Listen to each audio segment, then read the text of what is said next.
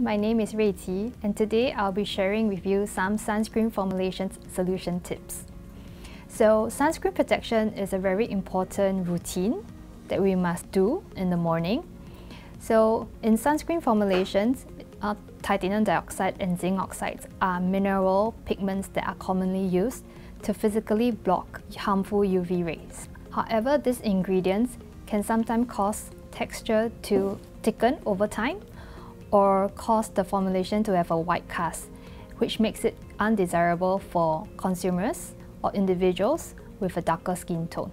Here is a sample of our fluid sunscreen that we developed in our lab.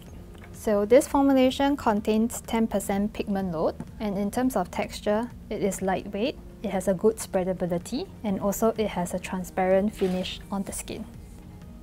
So the after feel of this formulation is soft and powdery, and this is thanks to Sensibead Si175, a porous silica bead. So this silica bead is a perfect replacement for porous microplastic beads. And in this formulation, we use ADTC surface-treated mineral pigments.